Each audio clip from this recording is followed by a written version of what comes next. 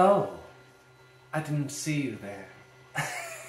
I love that joke. Hey everybody, it's my cat, and my name is Jeffrey St. George, and welcome to the mini-series Thinking Shakespeare by Barry Edelstein. Fabulous book, pick it up, read it. Today we're just going to dive straight on into chapter number 3, which is entitled That Would Be Scanned. It's about Shakespearean scansion. So, what is scansion? Scansion is the study of where syllable stresses fall within the line. Usually we're talking about scansion in the terms of verse, although it can also be used in prose. When we're talking about Shakespearean verse, usually we're using the high school definition of iambic pentameter. So that title has two different parts. The beginning part is a description of the stress pattern. Iamb, in that case, it's unstressed, stressed. And then pentameter is a description of the meter. So penta meaning 5 sets of 2 equals 10 syllables a line. Who knew it was going to be a math class? Not me. The purposes of today's video is to give us a uniform vocabulary.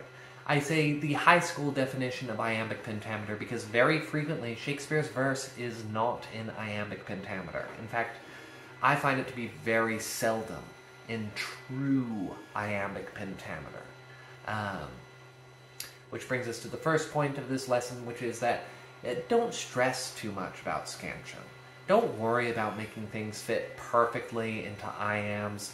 It's not going to do you any favors. Take what works for you and leave the rest behind. But to get back to the purpose of this video, we're just going to work on the similar vocabulary. We're going to describe the different kinds of stress patterns, because we're going to be talking about it a lot in future videos. So the first one, iamb. We've already gone over this. It's unstressed, stressed. The next one, and I'm just reading straight from the book because Barry says it best, is a trochee. So a trochee is a two-beat stress pattern where the first syllable gets the stress. So an example of that would be London or Boston. Syllable stress goes on the first syllable. The next example would be anapest. So an anapest is two unstressed followed by a stressed. An example of that would be the word Tennessee. Tennessee. Next up on the list is a dactyl. Now a dactyl is stressed, unstressed, unstressed. Example being Michigan. Michigan, right? And then an amphibrach.